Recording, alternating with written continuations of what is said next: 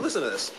Since its introduction in the U.S. in 1981, IVF and other similar techniques have resulted in more than 200,000 babies. That is amazing. I cannot believe we didn't look into this before. Check this out before. Any embryos you don't use in your first IVF attempt can be frozen for later use. This will save you money if you undergo IVF a second or third time.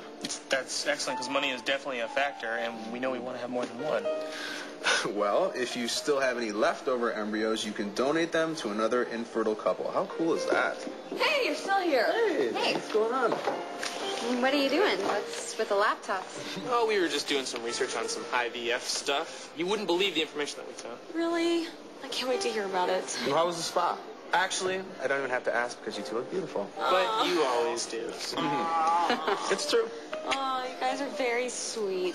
The spa was amazing. I feel like a new person thanks to Belle. Oh, you don't have to keep thanking me. I enjoyed it too, and much more than I would have if I were by myself. So thanks for joining me. Are you two ready for breakfast? Because the waffles are fantastic. Yeah, actually, I'd like some juice, maybe a bagel. Well, I'll have some waffles. I am starving. You sure you don't want the waffles? No. They're like that thick. They're amazing. The devour. So you're not going to believe what else I did. What, honey?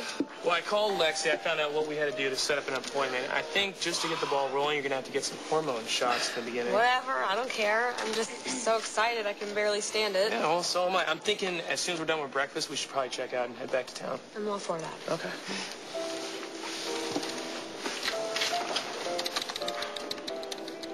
Me too, baby girl. Let's get this shoe on the road. Successful pregnancy achieved in 30.7% of all cycles. 83% of pregnancies resulted in a live birth. That's pretty good, huh? Wow, I still can't get over this. I can't wait to talk to Lexi. Do you know there's even some research into the possibility of choosing your baby's sex? Are you How about that? serious? Yeah. Oh, wow. I don't think I would want to do that. I would just rather be surprised. Okay, but what would you want? I mean, if you could choose, you want a boy or a girl? Oh, wow. I'm not really sure. I guess one of each would be nice. Or two of each. Okay, yeah, but we're going to start with one, and then right. we'll go No, from hold there. on. What do you want, man? What do you want first, boy or girl? A boy, definitely. Mm-hmm. Yeah. I know what you're thinking. It's probably because of Zach, and that might be true, but anytime I pictured myself as a dad, it's always been with my son, doing things that I did with Zach, or wanted to do, like, you know, take him fishing or teach him about cars. Mm-hmm. I hear you, believe me.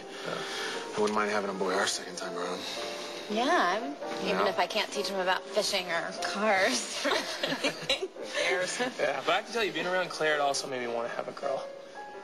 Either way, however this works out, I'm just glad we're going to have a baby of our own. Amen to that.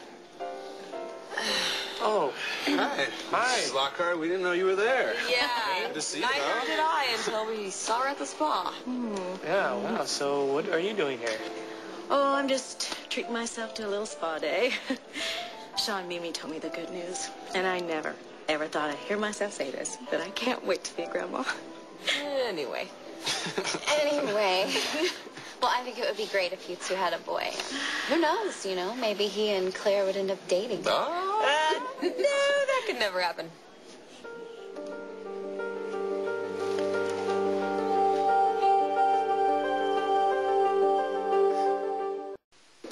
What would be so awful about your son ending up with my daughter?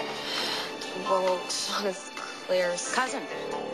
That baby will be Claire's cousin. I mean, kissing cousins, but it was still. Yeah. God, that's right. Yeah. Did you forget that Philip is Sean's uncle and technically you're his aunt? Actually, I try to forget that as often as possible.